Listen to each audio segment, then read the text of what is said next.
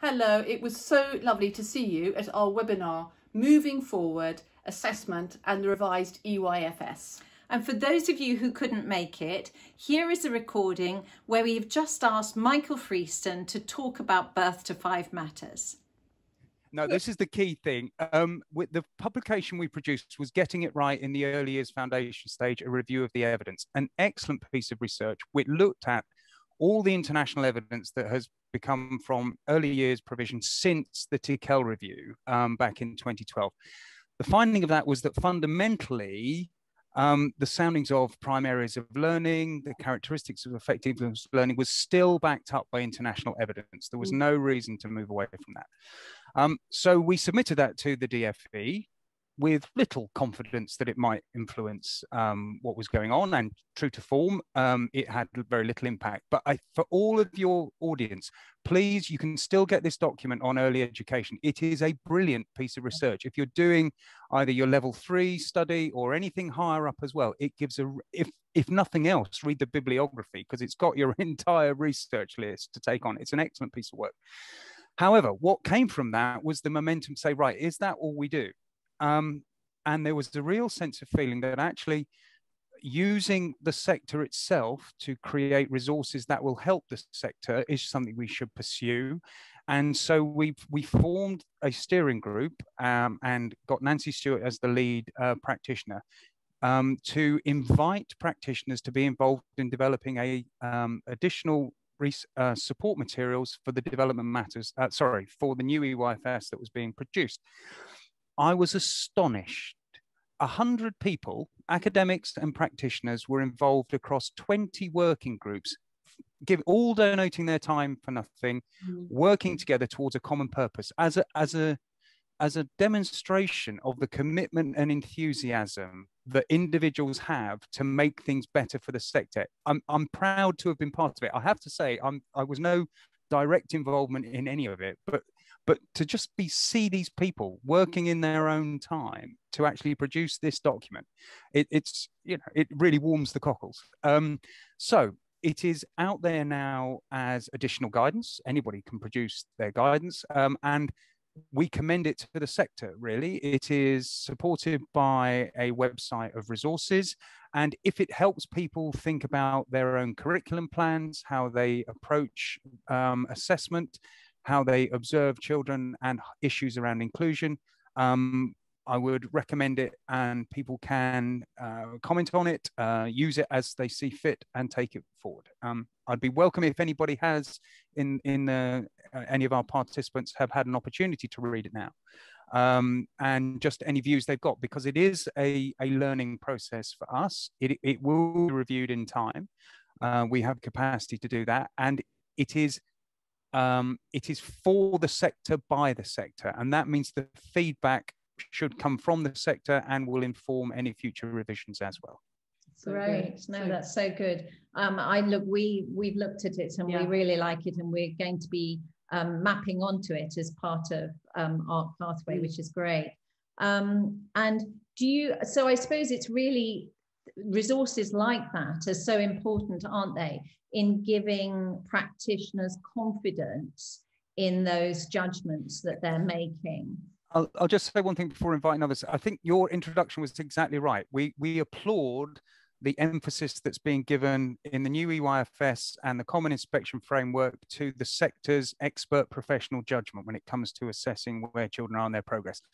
That assumes, and it sets the challenge for the sector, that we are experts and professional. Now, we'd all like to think, but clearly we can't, we can all be experts, I suppose, but that requires a huge amount of CPD and on training, and managerial oversight to ensure that that is taking place with all of our staff, because Ofsted are very good at identifying your weakest member of staff. Okay. And they will have those professional discussions about what is your provision's curriculum, what's its intention, implementation, and impact, as the CIF says.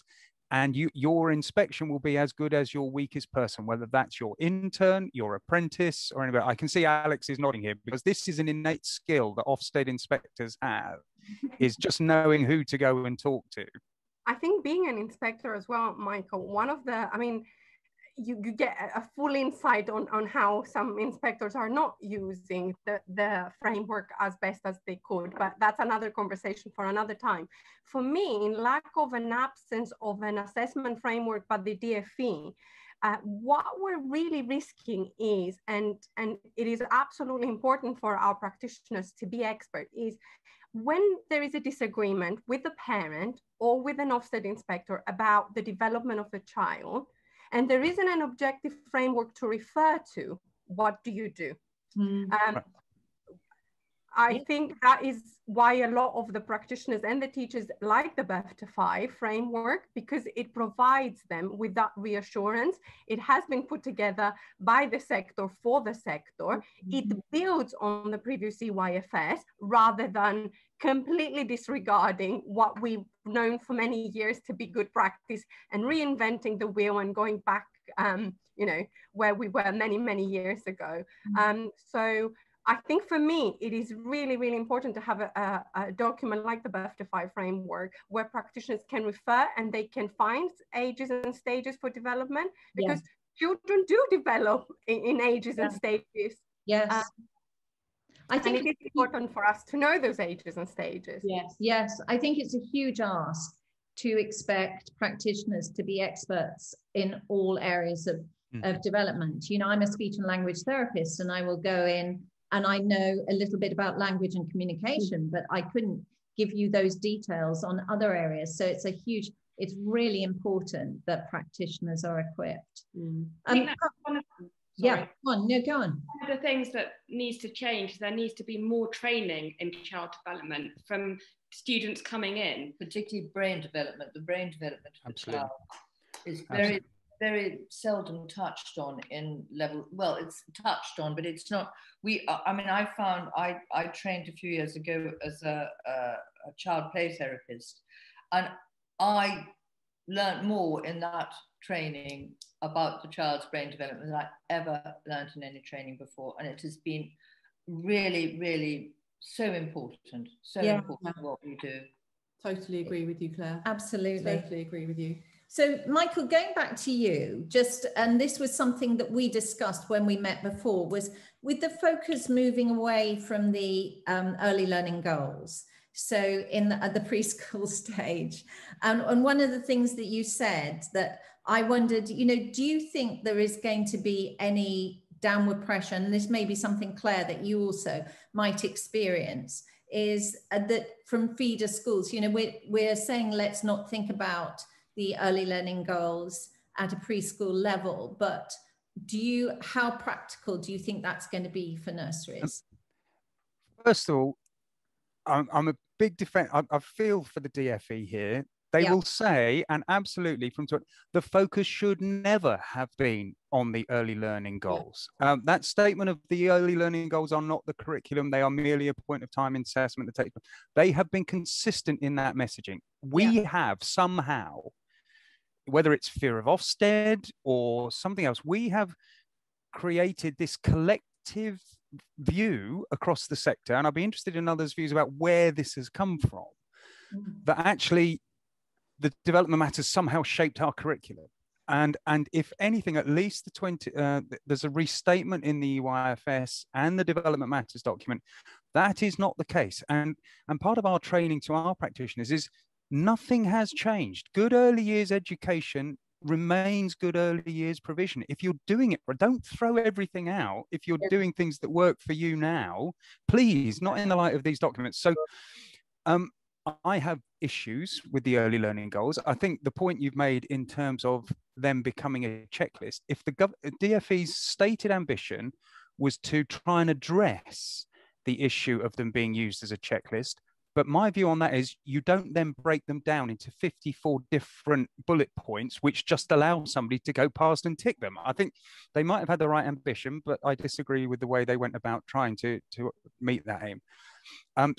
There are issues about the early learning goals, but it's our challenge. And if we are saying we're producing too much paperwork, Ofsted quite rightly will say, well, that's your fault. They may historically have said we need lots of data, but they have genuinely said, not even since the EIF, but with the CIF back in 2017, Alex, am I right?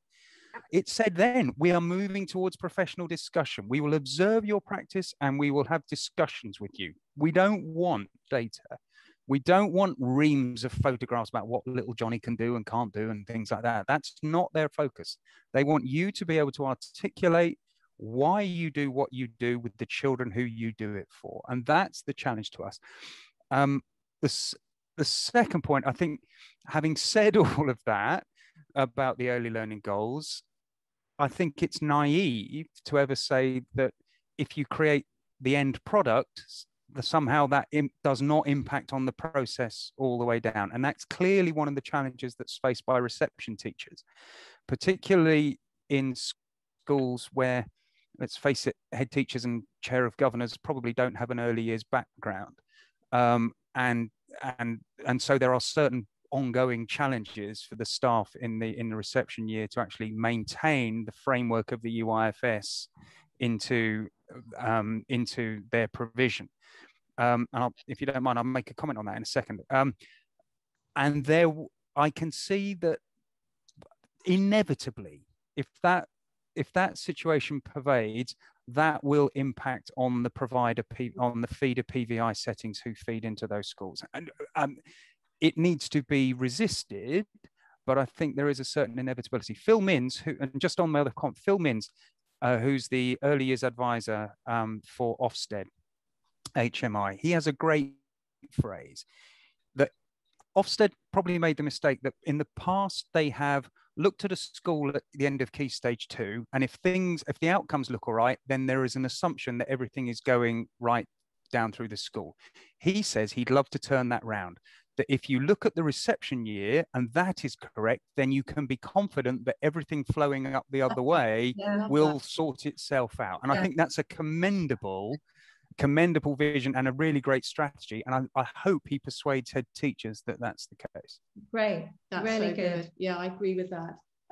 Alex or Claire or Natalie, do you have any other comments about the sort of ELGs and the sort of... Well, we find it on the ELGs, I mean, we find it very, when we are sending our children on to reception classes, the first thing we have to unscramble is the parents' perception that when they go into school, and I know this sounds really naive of parents, and they're not all naive, but that they're going into school, that is end of early years, and to make them understand that reception is also early years for a year.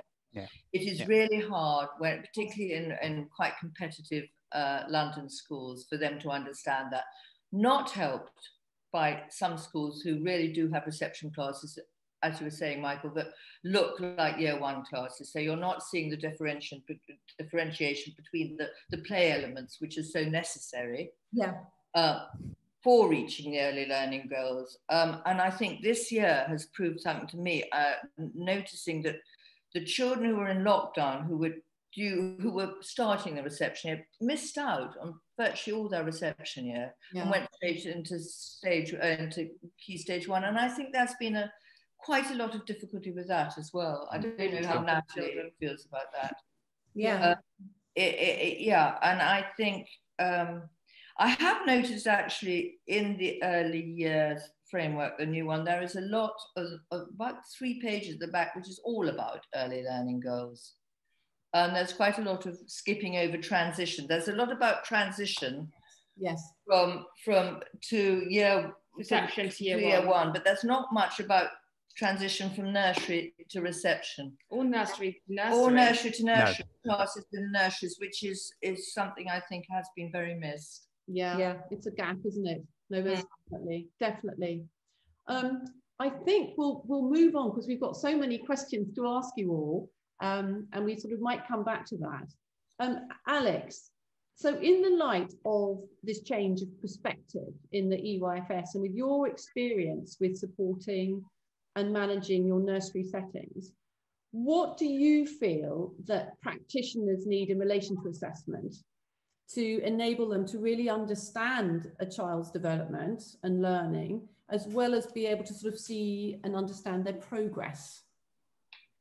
I think good knowledge of child development is absolutely essential. You need to know good child development. You need to have realistic expectations of your children and what they can do under the different areas of learning according to their age group.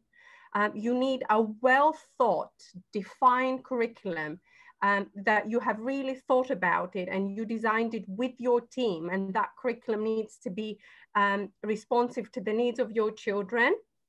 But you also need an assessment framework. You need an assessment framework that provides you with a map of learning outcomes, which you then can link to your educational program of studies and your curriculum, and which will provide key considerations on how you can use the information about the progress of your children to actually improve your teaching. Because I think the purpose of the tracking and where we achieved a lot with the previous EYFS was in actually using the tracking information to influence what we do with the children. And I think that is something that there has been a lot of negative publicity about the previous EYFS and the tracking and how practitioners were using tracking models that they couldn't interpret, but actually there were some that they were doing it right.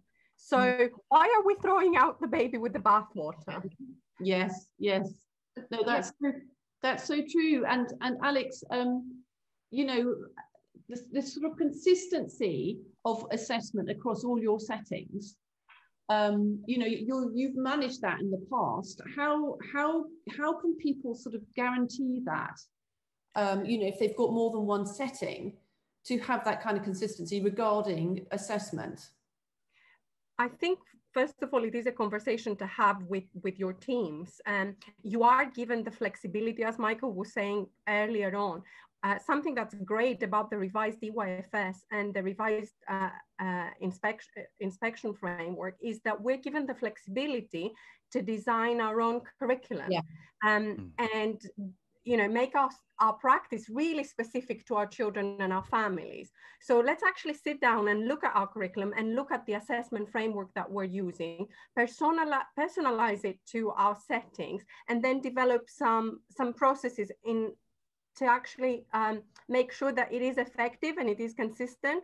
So if I put my moderator's hat on from when I used to head moderation for a local authority, yes, I understand that some local authorities were not using the moderation framework accurately, but actually there were some really, really important messages coming out from moderation. Practitioners were saying how much they were valuing that discussion to celebrate the progress of the child. And actually looking at the evidence and seeing, does the evidence correspond to where I have judged this child? Without, you know, without any criticism. It was really a celebration of the child's learning. So we would be looking at moderation as a group and how we can strengthen the assessments. Yeah, great. That's so good. That's really good. Just to pick up on that, Alex, it's you recall that almost after the fact, when everything was produced, there was a consultation on the revised EYFS. And I think 83% of the respondents said they wanted to keep the moderation because they found it valuable to make sure they were doing it correct, but also it was one of the few cross-site development opportunities they had. But no, it went anywhere. The problem with the consultation, Michael, is that the responses were not taken into consideration. So they consulted with the sector, but actually they didn't listen to anything that we've said. Yeah. You wouldn't do that in an early years setting, would you? No, you consult with the children and then you just ignore what it is that they said they wanted to do. There's a thought. Tracking is not just important for us as teachers and the children in the school. It's really important for the parents. So the parents know where their children are at, the parents know how their children are developing. And we use ARC and we love ARC pathways. We are fond of it, as are our parents, because we can share that information not only with other teachers, not with the setting, but also the parents. And it's so easy to see where children are, where the gaps are, because with or without observations, these gaps are still going to be there. And it's really important we keep track of those children and how they are developing.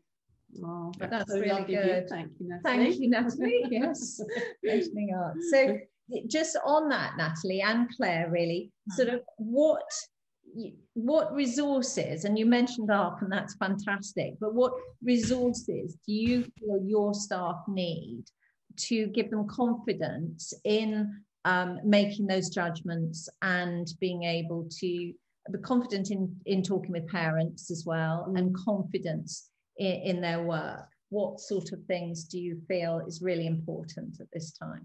I definitely, as we've said, it's more training in child development. I think that's where a lot of our staff feel kind of uneasy sort of about the new curriculum, and I think that's going to be really key in various boroughs, making sure that their training is tailored towards that. Communication, keeping open communication with our staff, with, you know. Yes, I mean, definitely open communication, making sure they're involved with everything within the nursery, and also very much open communication with the parents at all moments. And it is hard for them, and I think there is a tendency still, so everybody wants us to be professionals, and, you know, we are being celebrated more as professionals, to put us just into childcare category. We've been for too long, the early years has been the poor relation in education. I always say that for many years, I'd sit next to somebody at dinner, what do you do? Oh, you're a teacher, what do you teach? Early years. They turned their back on me because obviously I wasn't bright enough to be taught. It's very, very tough. We need to have more professionalism within and celebrate that within the workforce. And I think often we sometimes get student teachers who we don't feel should be in the early years profession, and somehow they've been put in there because somebody's once said, some career advisor might have said in the school, oh, well, you know, you can go to childcare, you like children. And I think that still has to be unravelled. Couldn't agree more. Yeah, I know. I wrote a book about resilience, you know, in the early years staff and in the sector. And it, you know, it's so obvious that so many, there's a sort of collection of teachers that come in, or not people that come into the sector who, like you say, Claire, have been told, you know, you're good with children, or, well, you haven't got very good exam results, but why don't you think about childcare? And I think it's so maddening. And I would say there's a good sort of, I don't know, quarter to a third of the sector are those. And that's really sad because, as you say, it's such an incredibly difficult job. I've never seen, I mean, you have to multitask so much, don't you, during the day, and it's I know about brain development and everything.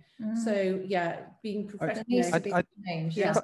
If I can just share something, and Jackie reminded me how long I've been at the Alliance now at the start of this session. One of my earliest experiences, I was at a conference, and I was with a colleague, and somebody had been speaking and said they had moved down from primary into early years, and so I asked her, well, what do you find is the biggest difference in the two? And I was expecting you to say terms and conditions or pay or something or other.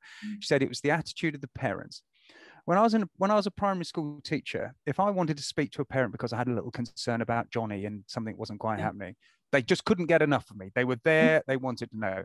Now I'm in early years. If I say I've got a bit of a concern about Johnny, it's a look of, well, who the hell are you? Yeah. That was a really telling moment for me. And I share it from Claire's point of view. I'm an adult education teacher by background, who got very little knowledge in their teacher training course about how adults learn and develop. So there's even less as the focus in children.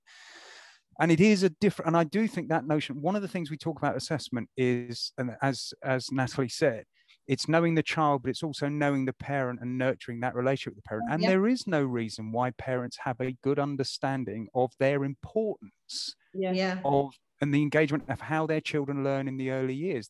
There is no handbook, as we always say, when you become a parent. And so that it is our role and responsibility to nurture that, because we only get a good understanding of where the child is if we can have those conversations with the parents and understand their circumstance as well. Yeah, I totally agree. It's so important, isn't it? So important. Can I bring us on to observations?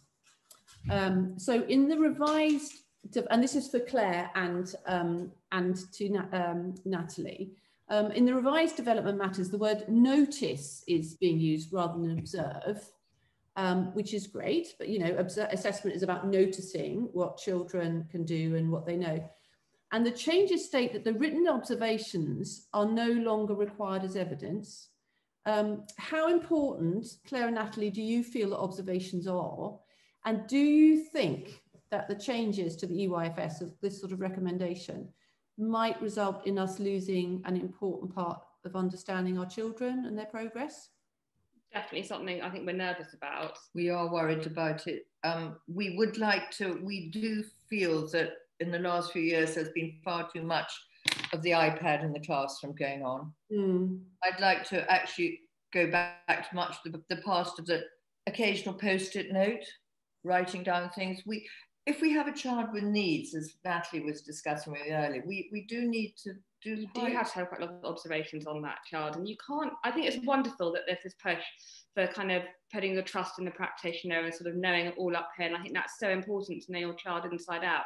But particularly with a child with sort of additional needs, there's only so much you can hold in your head at any one time for however many children you've got, and we will still need evidence for things. Yes. No, that's so true. That's not going to disappear, you know, for SENIFs, for EHCPs, you know, there's still going to be evidence required, I'm assuming. Of course. Exactly. I think that sort of scattergun approach to observations that Jackie talks about, I love scattergun observations, that needs to go, doesn't it? You know, it needs to be meaningful observations. Practitioners must make sure that any observations are meaningful.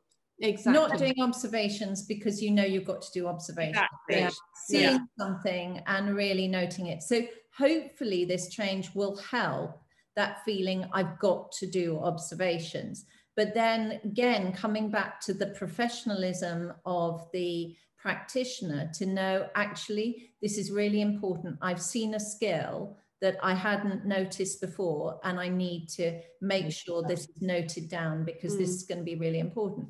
So I think it's really good for meaningful observations, but it's coming back to the practitioner. What do you feel, Alex? Is this something? Yes, I wanted to come in again with when I had my LA hat, and practitioners would often come to an observation assessment and planning session, and they would say, "How many? Alex, can you tell me how many? What is the magic number?" The magic number, don't they?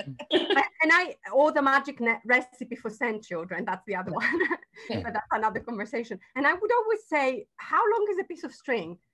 You know, observations. And again, I don't know where the messages go wrong, like Michael was saying earlier on about the early learning goals, but observation was never about tick list. It was never about doing 1,000. It was never about repetition. It's about celebrating those unique moments that a child mastered the skill.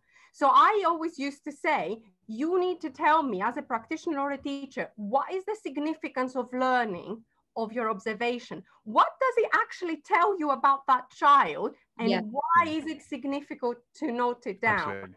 Because if it's not, you shouldn't be noting it down. Exactly. And if you're doing it correctly, equally so, it shouldn't be a burden. I enjoyed when I was going, and Claire can share that, when I used to visit my settings as a local authority advisor, I love to do observations on the children because I would see them do something and there would be a wow moment. And I would note something down, even though I was there for a different purpose, and I will hand it to the key person. And I would say, you might have that observation, but if you don't, for me, that was really amazing what that child did. Yeah. So it's really important not to lose that, isn't it? It's really absolutely vital. Otherwise, you just that net, don't you? Yeah. Well, I think Natalie hit the nail, because there is that issue about, there are certain times, and for certain children it is essential that you have more detail, and it's those children about whom you have concerns for something, and that does need to be recorded, etc. But I think also the sort of towers that we created was in terms of the whole thing that somehow next steps led on from observations as well. And so you've got 7 areas of learning. You're doing the observations 3 times a week, and you're getting 2 next steps for each other. Suddenly, for each child about whom you've got no issues whatsoever, you've somehow got 25 next steps. And that is, it's just, we're creating a rod for our own back. And I was smiling when you mentioned noticing, because I've been trying to make myself get over this. It's that phrase really upsets me. I can imagine why they chose it, because they want to make it realize that it's quite an informal thing and you're almost passive. It's happening and you spot it. Yeah. But actually observing it is a learned skill. Yes, yeah. And it's somehow it's deprofessionalizing what the people are doing. Back to Claire's point, it is not noticing it. You are observing it, reflecting on what you have seen and thinking, right, what happens now? Notice it. I think they probably misspelled it. They meant noting. Yeah. I'll give them that. And unfortunately, it's a typo. But I do have to get over it, really. You should be right. Yeah. Claire, you were going to say something about that, were you? Or no, I was just saying I hope that was a typo. Oh, yeah. Very, very important. Yeah. Yeah, I think it's, and one of the questions that's come up now on the I think it's a comment. It's a comment. Well, it's how can we provide details of when a child, of where a child is in relation to accessing support in the form of an EHCP without meaningful observations. And I get really involved with parents when they're initiating an EHC needs assessment. And one of the key things that the local authority needs is evidence. So there are times when those observations are going to be really important for evidence for the support that a child would need, and that you can show you've put the right support in place and they still haven't made enough progress to to show that they actually need more support. So I think, as Michael said, the situation is different for different children, isn't it? So just sort of moving on, as a speech and language therapist, one of the things that I noticed is there's a focus on language and literacy in the new revisions, and saying that, you know, language underpins all areas of learning, and which I obviously agree with, and that having a communication-rich environment is really important. And I just wanted to ask, because we mentioned this once before, when I was talking to you, Claire and Natalie, about what has been the impact of lockdown on children's language and social communication. And now, are you seeing quick changes? Can you see that if there was an impact, that the progress, now they're back in and things are sort of coming back to normality, that you're seeing changes again in children's language and social communication? Did you notice anything, first of all? It was, we did. I think mostly the language, definitely, personal and social communications. They'd obviously been without, a lot of them hadn't seen other children. Hadn't had opportunities to share or learn any of those skills. I have to say, and Jackie, you probably know this, that I have got more children doing speech and language therapy within the setting than I've ever had. Speaking to other nurseries, that's very much nurseries, across nurseries, not just us. Wow. I think children are getting back to where they were. We had a lot of children who should have started earlier and then started after lockdown, who had huge separation anxieties. We had a lot of problems with separation anxiety. What we did was we were taking children at 2.5. We are actually taking them just above 2 now, because we realize a lot of them have missed that social communication with other children and have been with adults. So we have started taking them a little bit earlier than we usually would, which I think is helping it get back to balance. I am slightly nervous on September, because I have to realize that a lot of these children will have been in the situation of having come to us at about, they're coming to us about 2, 3, 2, 4, but they will have been in a lot of lockdown for a lot of their lives. So we think we are expecting that they might not be on where they should be in language and social communications and things when they get to us. But we can't really tell till that happens. But we have noticed, definitely noticed. And I think that goes back to the importance of observation, assessment, you know, so we can track these children and be aware of where the input needs to come from. Yeah. No, that's so true. And interesting that you're talking about attachment too, that because we had a look, we did some data analysis and noted that attachment as well as social communication and self-awareness were all impacted, weren't they? Yes, quite a lot. I think the other area is the physical skills as well. Skills. So it's the 3 prime areas that I think have had the biggest impact, and unless we can get that right for these children, the other areas aren't going to go on. Yes, it is. So assessment is going to be really important, isn't it, in September? Yeah. I mean, our two-year-old assessment is going to be absolutely vital, I think. Absolutely, I can see that. I really can see that. So what's happening with the 2-year-old, the 2-year check now? Is that something? We are doing it in conjunction with the health visitor, but we just discussed that with my health visitor. She rang me early in the week because I wanted a discussion with her. And they are, we will do it in school, in fact, unless they've had it done. If they have had it done by the health visitor, fine. And we'll have a copy of their pink, the pink book of the page. Otherwise, we will do, we always have done a thorough assessment after about 6 weeks. Yeah. And we will continue to do that, and we will send the results to the health visitor, and then we will contact the health visitor and chat to her or get her to come in if we have concerns. Yeah. Yeah, gosh. And that's part of what we put on our pathway as well, isn't yes, it? Yes, we have got a 2-year check there. It's so important, isn't it? Particularly now, you say that's going to be such a huge part of their lives that they've lived in a lockdown. Oh my goodness, it really is. So we've got some questions here. We've got some questions. We've got one about Ofsted. What will Ofsted be looking for in terms of assessment? Hard to say. Okay, so hard. It's hard to say what they're looking for because it is very much up to you. So you have the flexibility and the freedom to design your own curriculum and decide on what assessment method matches the curriculum that you're delivering. So you can choose your own assessment methods. Now, again, I've got concerns in absence of using a framework that we all use in the sector. We can all get a little bit lost in translation. So if you're not looking at anything else, I would definitely advise you to look at birth to 5 in terms of the different stages that they've got and explore other assessment systems and tools that they're out there like our pathway. Yeah, great. And I think that practitioners will be confident to talk about their children and show that they know their children will be really important, won't it? I think that's really important, Jackie, to really be confident in what you're delivering and what your curriculum looks like and why it looks like the way it does.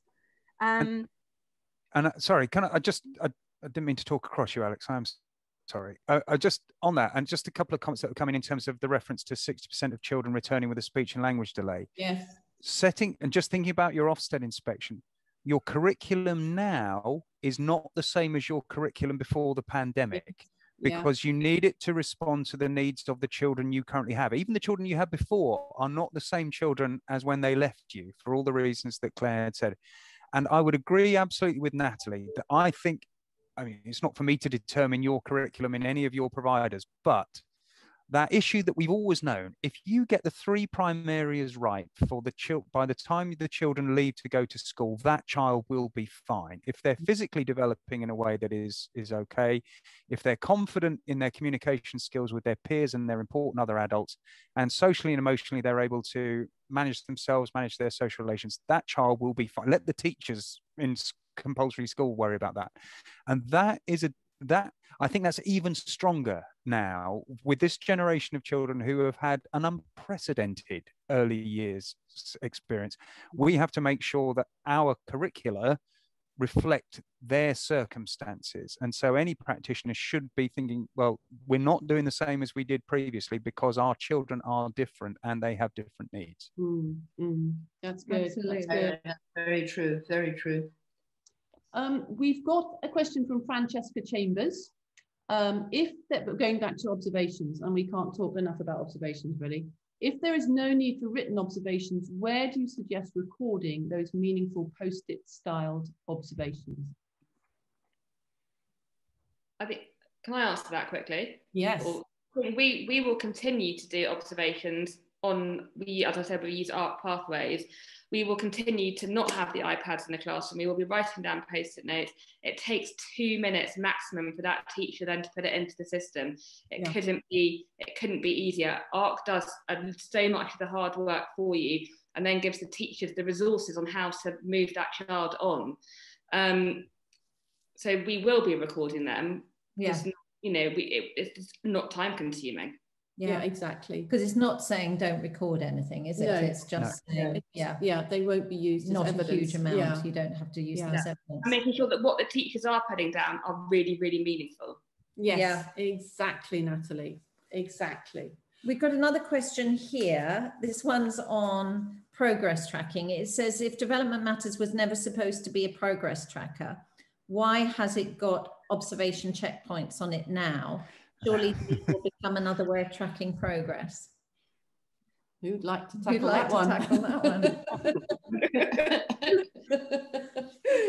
Absolutely, I totally agree with it. And as I was saying earlier on, if the tracking got us to where we are at the moment, and we have done so much progress, I know that the DfE is concentrating on the 30% of the children that are not achieving a good level of development at the end of reception, but 70% are. And we've come a long way from where we used to be, from the 50%. And so why we're not celebrating this progress, and why we're not looking at what was actually helpful with tracking and help us improve the outcomes for our children, and what wasn't so helpful that maybe we can change moving forward, rather than going 360 and saying observations are not helpful, we're moving away from assessment, let's just have a scrapbook instead of a learning record. Again, going back to what Claire was saying, I think that doesn't send the right messages for the sector. And we feel like rather in a few years' time or a couple of years' time, we're going to swing back again. It's going to be, unless we can find a good middle ground, it's going to swing again. I know, we've had so many changes, haven't we? Yeah. And they want us to go back to 40 years ago when it was all in our brain and we knew the child. Fine, but the reason they put in this was because that was not working. Yes, exactly. Maybe it's gone too far the other way, but as you say, we've got to find the middle ground on this. Exactly. It's not just about the individual child either, is it? I mean, we use our assessment tools. We look at where we are as a nursery. We look at the gaps. Is it something we're not doing right? Exactly. Do we need more resources in this? Do we need more training in this? Why have we got a percentage of children struggling in this area? How can we rectify that? So it's not just the individual child, it's the overall setting we're looking at. No, that's so true, Natalie. That's so true. That's so good. Can we move on? Keely Parker has a question. Can you explain what tracking and assessment should look like?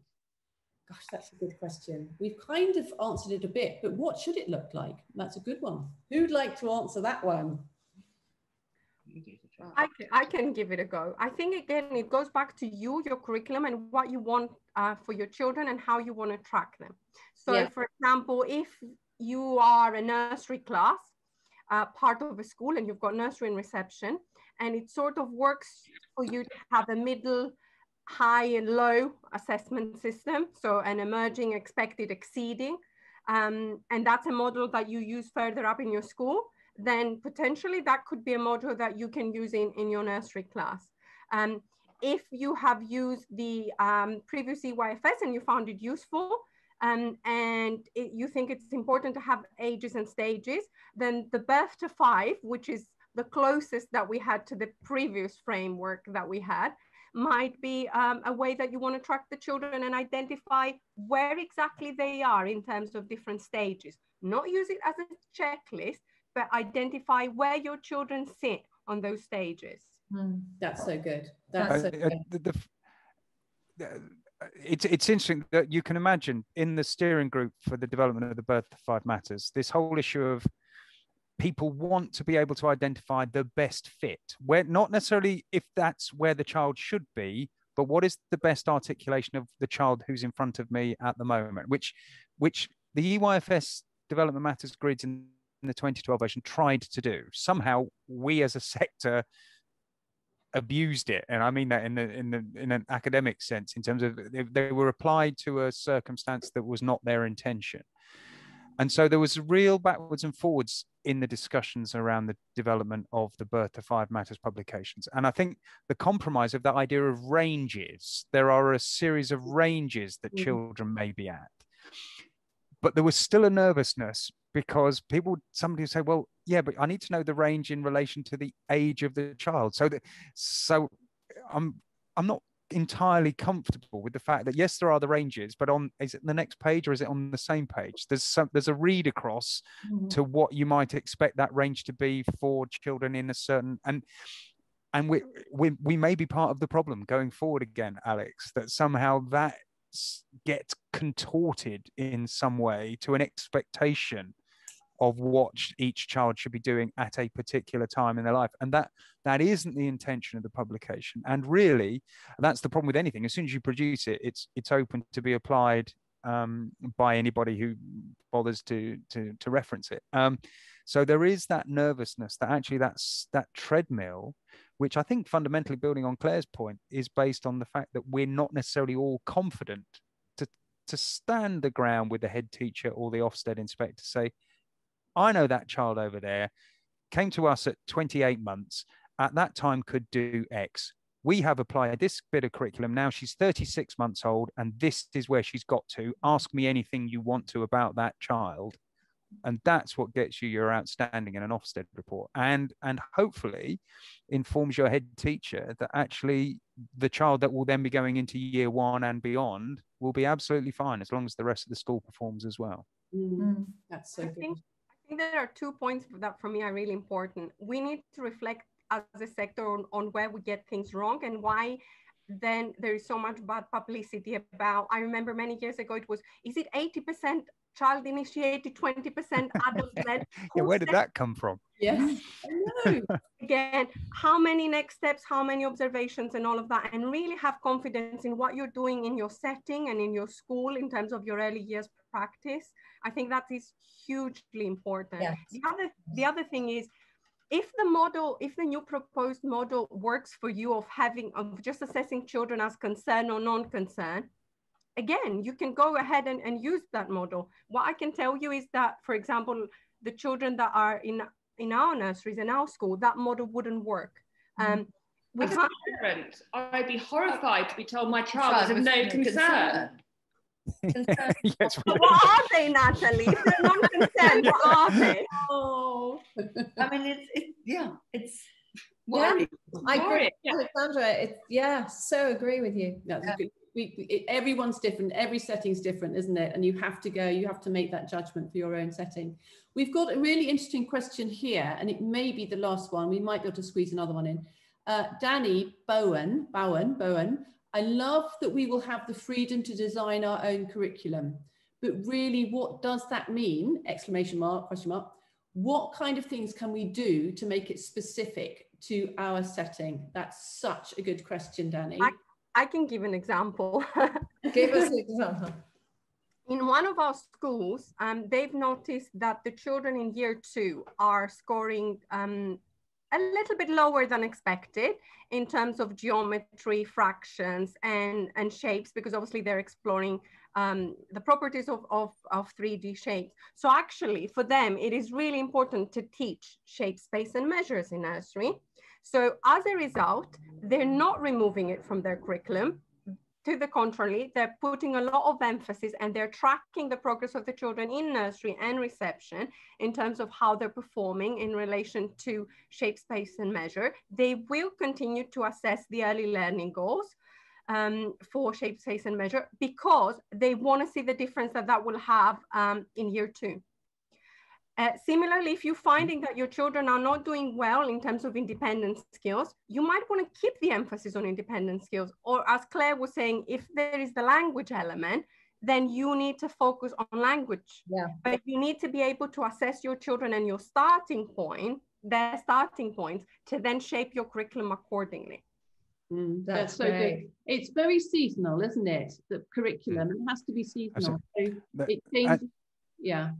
And I think there is, just building on Alex's point there, what you've articulated is there is a curriculum which is the articulation of the values and aspirations of the setting as a whole, but there will be individual curricula at room level, in terms of cohort levels, and that can flex. So this notion of curriculum is a very high level principle. And just my way of example for Daniel, was it, I think, or the question is, I would take it back to those success in the 3 prime areas.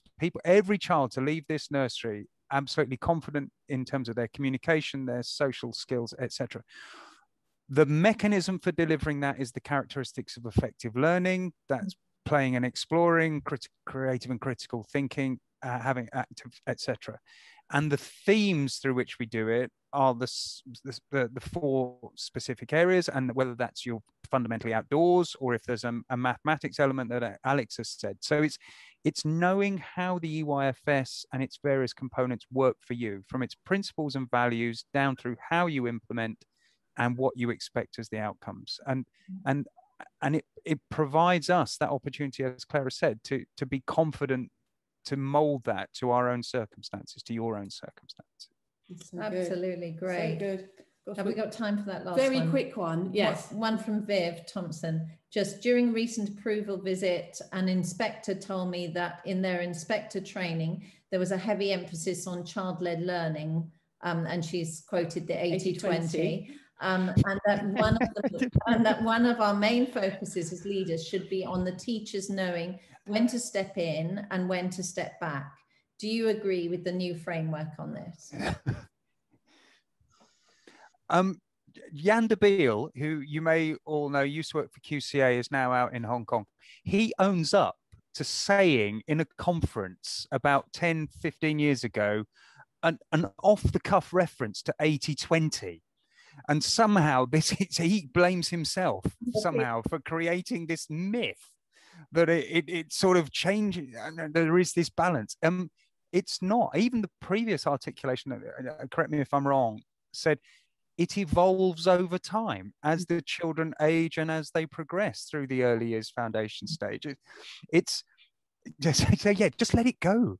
Yeah. And I'm sure I'm not disagreeing with what you heard from an Ofsted inspector, but I think Alex would say certainly the trainers of those Ofsted inspectors would probably have chosen not to use that phrase. That's probably my assumption. Yeah, great. That's good. Thank you so much. We've just come to the end now, haven't we? We have. Gosh, it goes so fast, isn't it? And we're aware there are questions that we haven't answered, and because we haven't had time, but we will note each question and do our best to answer those through either future webinars or on our social media. And of course, you can always contact us at info@artpathway.com. We have recorded it. I'm afraid we pressed the button after we'd made all our introductions. So you'll miss the first bit. Very sorry about that. And that will be available in the next few days as soon as we sort of get it ready to put on our social media and also on our blog page on our website, which is artpathway.com. And we've got another webinar on the 15th of June at 11 a.m, which is going to be amazing. It's talking to the Australian author Daisy Turnbull, who is a teacher and director of wellness and wellbeing. And she wrote a book which we both read, 50 risks to take with your child. Oh, brilliant. With your kids, 50 risks to take with your kids. So good, like physical risks, social risks. I wish I'd read it, because I was the parent who was driving behind the child on the bus because I was worried that, the son on a bus without me. And so this is a real revelatory look on how we can help the bubble wrap generation. And it's just so good. So do join us on the 11th of 10th. Which day is it? 15th of June at 11 a.m. But thank you so much to the panel. They've been amazing, haven't they? Thank you, Michael. Thank you, Alexandra. Thank you, Claire. Thank you, Natalie. Very much. Thank you. It's been a pleasure. Nice to see you all. Take care. Amazing. And we look forward to seeing everyone at the next webinar. And in the meantime, enjoy the rest of your week. Thank you so much. Have a lovely bank holiday. Yeah. Thank you. Bye. Thank you. Bye.